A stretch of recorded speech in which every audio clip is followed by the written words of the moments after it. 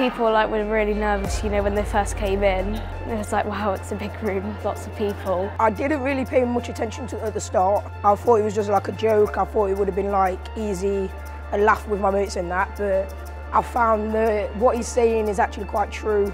Today we've met a bunch of amazingly different school children. It's been a whirlwind of emotions. It's crazy to see how people affect each other without even realising it. There was a lot more teenagers who have a lot of problems than I thought they would be. These people are going through what I might be going through. I was a bit nervous, but then I thought I'll just go for it.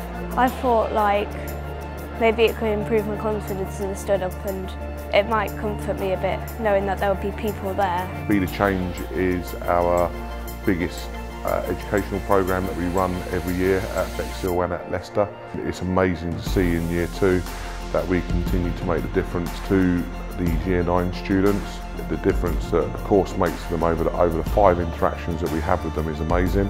It's really been about them trying to motivate us to change ourselves and put us in different mind frames so that we're doing better in our education and changing our lives. It's been learning how to work with others that we don't know, so it gets us ready for when we're older.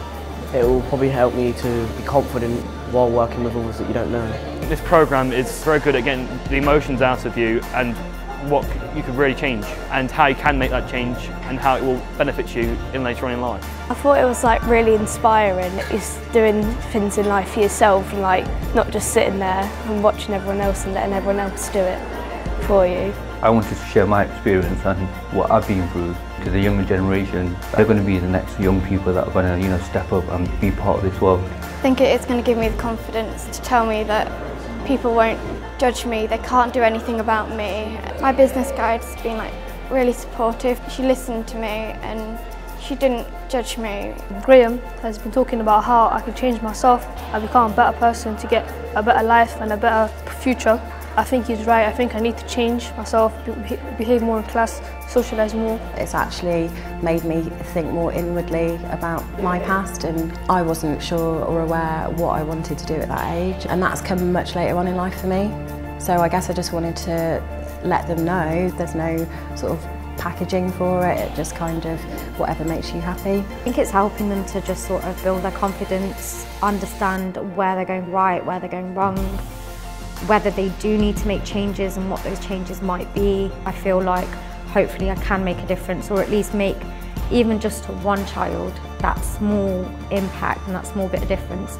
That would mean it was all worthwhile. This is the first time that we've been given this fantastic opportunity to take part in this programme, and I've been absolutely overwhelmed with how fantastic it's been so far.